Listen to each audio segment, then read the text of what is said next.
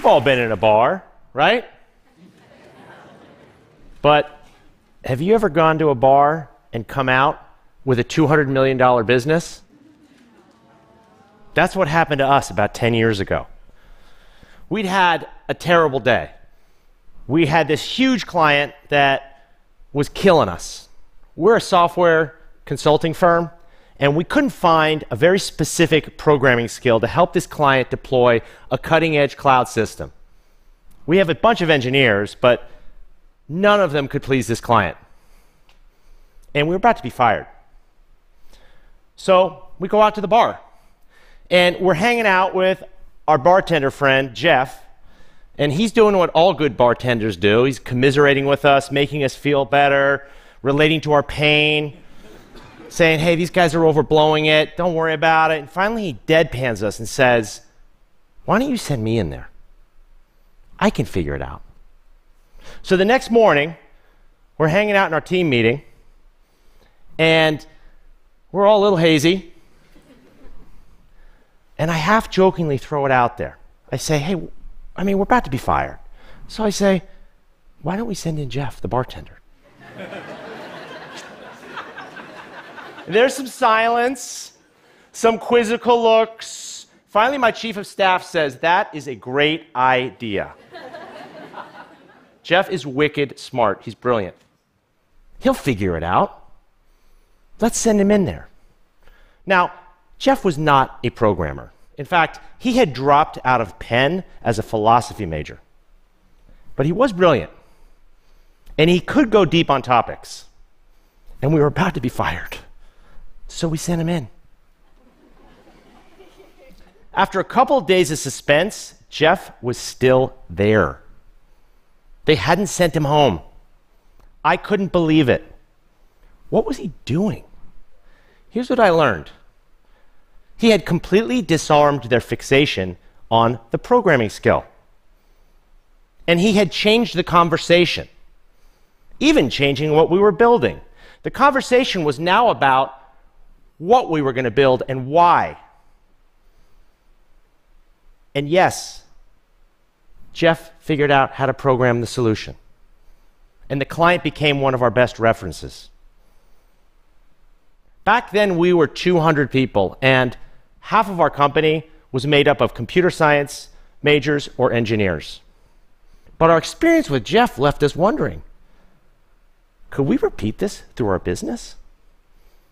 So we changed the way we recruited and trained. And while we still sought after computer engineers and computer science majors, we sprinkled in artists, musicians, writers. And Jeff's story started to multiply itself throughout our company. Our chief technology officer is an English major, and he was a bike messenger in Manhattan. And today we're 1,000 people, yet still less than 100 have degrees in computer science or engineering. And yes, we're still a computer consulting firm. We're the #1 player in our market. We work with the fastest growing software package to ever reach $10 billion in annual sales. So it's working. Meanwhile, the push for STEM-based education in this country, science, technology, engineering, mathematics, is fierce. It's in all of our faces. And this is a colossal mistake. Since 2009, STEM majors in the United States have increased by 43%, while the humanities have stayed flat.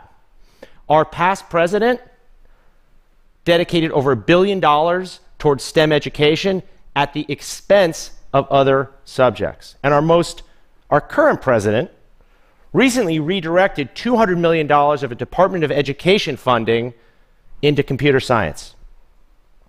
And CEOs are continually complaining about an engineering-starved workforce.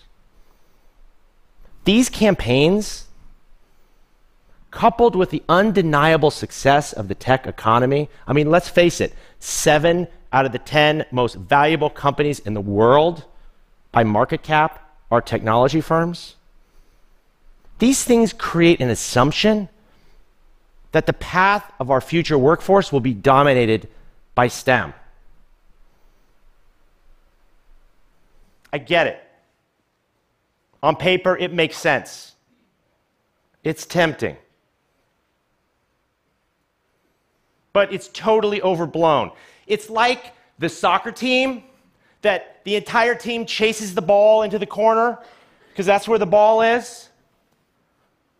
We shouldn't overvalue STEM.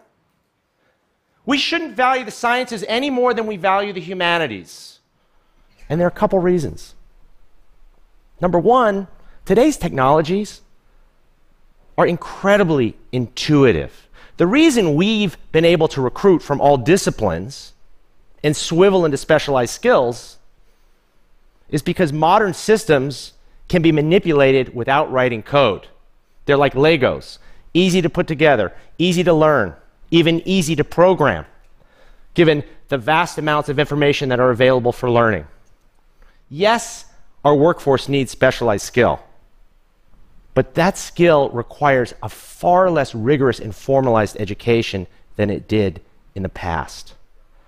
Number two, the skills that are imperative and differentiated in a world with intuitive technology are the skills that help us to work together as humans, where the hard work is envisioning the end product and its usefulness, which requires real-world experience and judgment and historical context. What Jeff's story taught us is that the customer was focused on the wrong thing. It's the classic case. The technologist struggling to communicate with the business and the end user, and the business failing to articulate their needs. I see it every day. We are scratching the surface in our ability as humans to communicate and invent together. And while the sciences teach us how to build things, it's the humanities that teach us what to build and why to build them. And they're equally as important, and they're just as hard. It irks me when I hear people treat the humanities as the lesser path, as the easier path. Come on. The humanities give us the context of our world. They teach us how to think critically. They are purposely unstructured, while the sciences are purposely structured. They teach us to persuade. They give us our language, which we use to convert our emotions to thought and action. And they need to be on equal footing with the sciences. And yes, you can hire a bunch of artists and build a tech company and have an incredible outcome. Now, I'm not here today to tell you that STEM's bad. I'm not here today to tell you that girls shouldn't code. Please. And that next bridge I drive over, or that next elevator we all jump into, let's make sure there's an engineer behind it.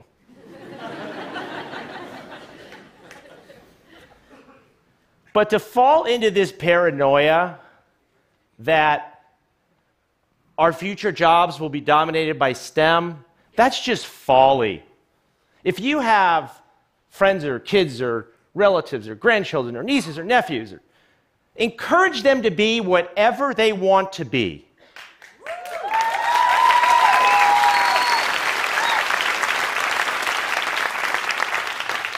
The jobs will be there.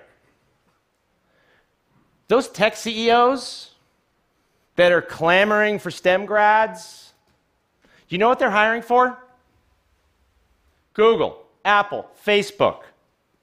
65% of their open job opportunities are non-technical. Marketers, designers, project managers, program managers, product managers, lawyers, HR specialists, trainers, coaches, sellers, buyers, on and on. These are the jobs they're hiring for.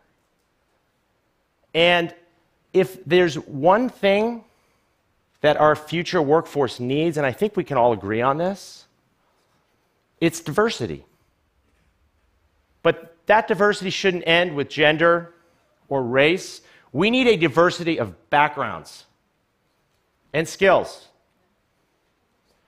with introverts and extroverts and leaders and followers. That is our future workforce. And the fact that the technology is getting easier and more accessible frees that workforce up to study whatever they damn well please. Thank you.